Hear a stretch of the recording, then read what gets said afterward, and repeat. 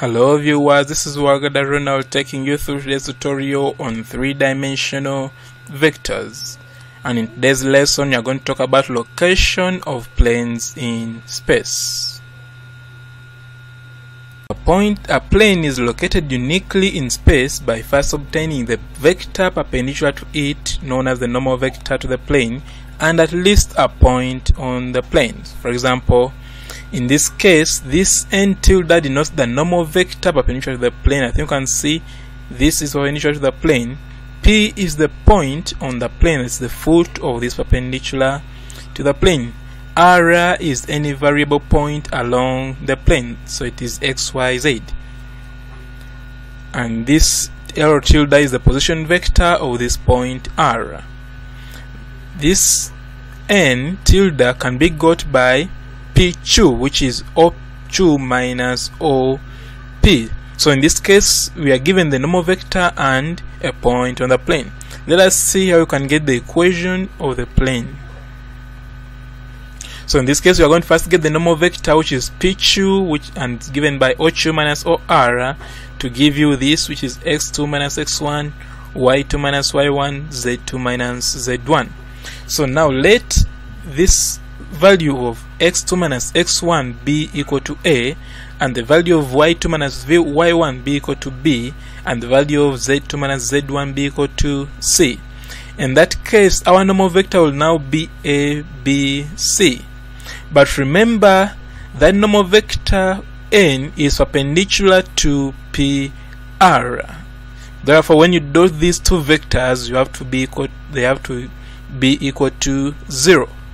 I think that's the condition for perpendicular vectors. PR dot n tilde is equal to 0. Now my PR is the same as OR, which is R tilde, minus OP, which is P tilde, dot n tilde equal to 0. When I open this bracket, I'll come up with R tilde dot n tilde minus n tilde dot P tilde equal to 0. When I take this one the other side, I'll come up with R tilde dot n tilde equal to n tilde dot p tilde.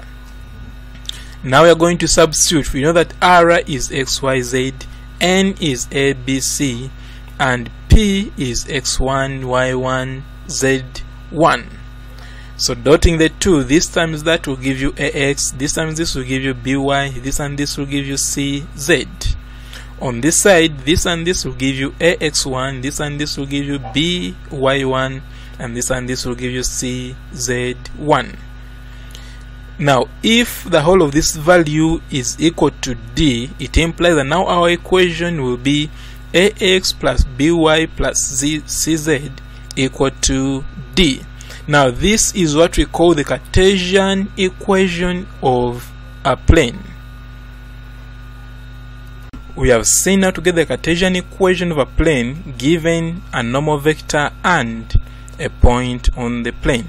What if we are not given the normal vector and a point, but we are given two lines lying on the plane or parallel to the plane? How do you get the equation of the plane? So in this case, let vector A and vector B be the vectors parallel to the plane or vectors lying on the plane, as shown in below. So this is vector A, this is vector B.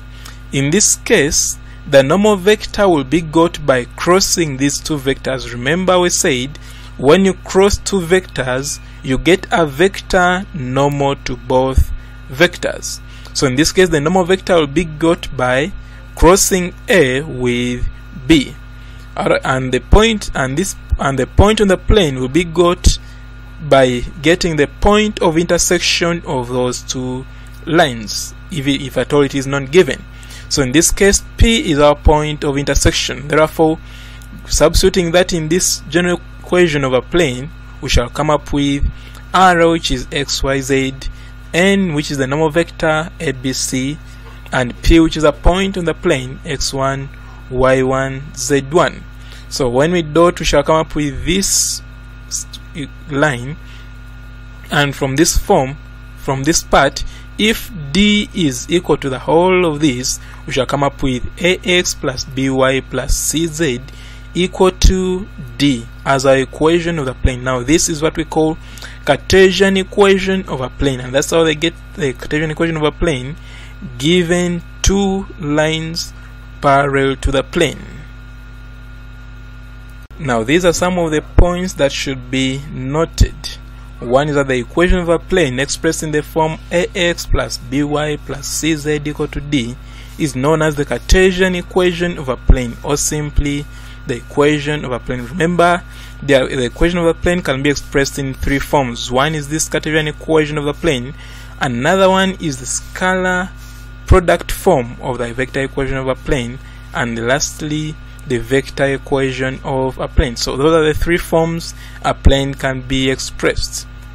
Then two is that the coefficients of a, b and c, the coefficients a, b and c of x, y and z in the left hand side of the above equation form the normal vector to the plane.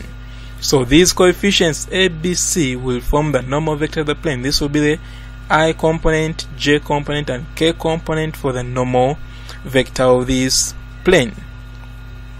Then the equation of the plane expressed in the form r dot n equal to n dot p is known as the scalar product form of the vector equation of the plane.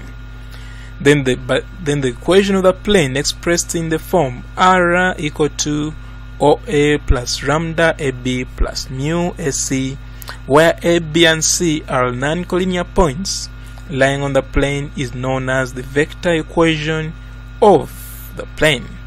So in summary, the equation of the plane can be obtained in three steps. Namely, 1, you have to determine the position vector of a point on the plane, and 2, determine the normal vector of the point, normal vector to the plane, and 3, determine the equation of the plane from the expression r dot n equal to n dot p. So with that knowledge, you shall go through the solution to the following problems. Problem 1, find the equation of the plane which passes through the point 1, 2, 3 and is perpendicular to the vector 4i, 5j and 1k. So in this case, you are given the normal vector to the plane and a point on the plane. That means you go, so this is our normal vector, this is a point on the plane. So for the equation of the plane will be given by r dot n equal to n dot p. So my r is xyz, which denotes any point lying on the plane. N is the normal vector, which is 4, 5, 1, it was given, and it's that. Then p is the point on the plane, which is 1, 2, 3. When I dot, I'll come up with 4x plus 5y plus z, which is that, equal to 4 times 1, which is that, 5 times 2, which is that, 1 times 3, which is that. So in the end, I'll simplify the whole of this to give me 12. Now this will be the Cartesian equation of the plane. Now problem 2, they want us to obtain the equation of the plane that passes through the point 1, negative 1, 2, 2 and is perpendicular to the line x minus 9 over 4 equal to y minus 6 over negative 1 equal to z minus 8 over 1. So in this case, this plane is perpendicular to this line, meaning that the direction vector of this line becomes our normal vector. And remember, the direction vector of this line is the the values of the denominator. So it will be 4, negative 1, 1. That's why we are putting here our normal vector as 4, negative 1, 1. Then this is a point on the plane, so we should locate it anywhere along the plane, P, to be 1, negative 2, 2. So now still we are given a normal vector and a point on the plane. So we shall use the equation which is r dot n equal to n dot p. Substitute for r, n and p. You will come up with this, and the end will be, this will be your equation of the plane. So problem 3 says that find the equation of the plane parallel to the vectors 5, 3, 1 and negative 1, 3, 2 and passes through the point 1, 2, 3. So in this case, we are given two vectors parallel to the plane and a point on the plane. And in that case, like we already saw, to get the normal vector, we have to cross this vector with this vector to get this normal vector. So we shall come here and cross the first vector with the second vector to come up with this line and end up with 3, negative 11, 18. So by now I believe you know how to cross. So that will be our normal vector. We also know a point on the plane, which is 1, 2, 3.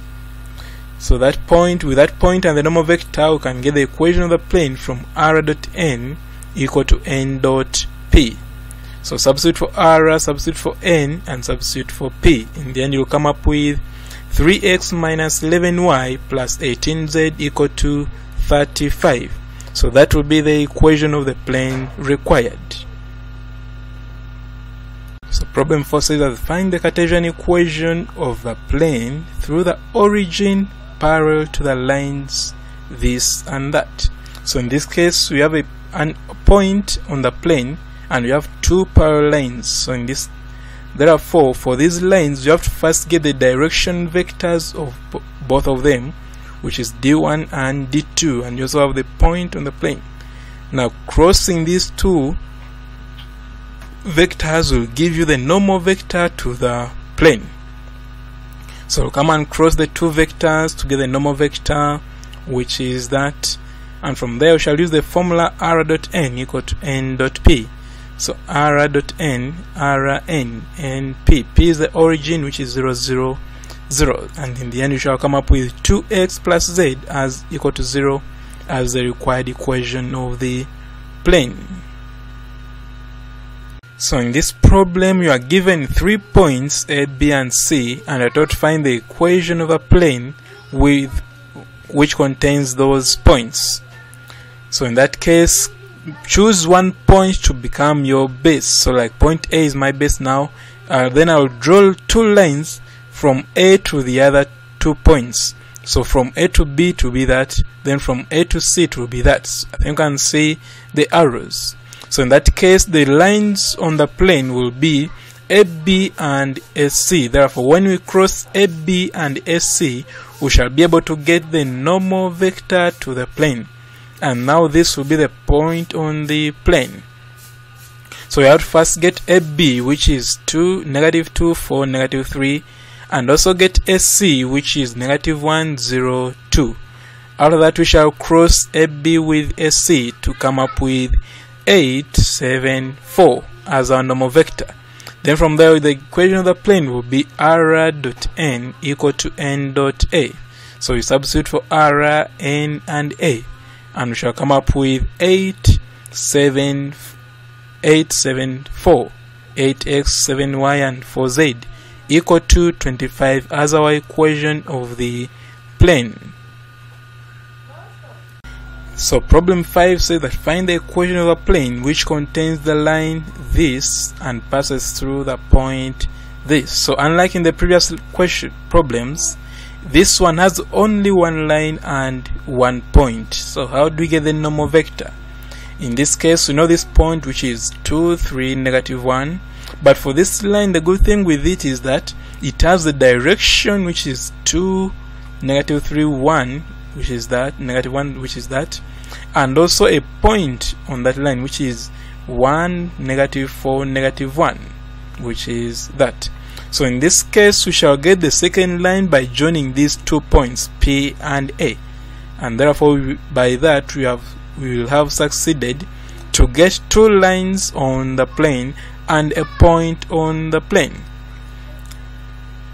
So in that case, therefore, the direction vector of the second line, which is PA, is OA minus OP, which is negative 1, negative 7, 0. Now PA crossed with the direction vector of the line, which is 2, negative 3, negative 1, will give us the normal vector, which is 7, negative 1, 17. Now from there we can now get the equation of the plane from r dot n equal to n dot p. So r is xyz, n is 7, negative 1, 17, which is that, and the point on the plane is that. So when you simplify, you come up with this as the equation of the plane. So that brings us to the end of this lesson. Thank you for watching, and please subscribe to my channel, Roa e-learning platform. Thank you.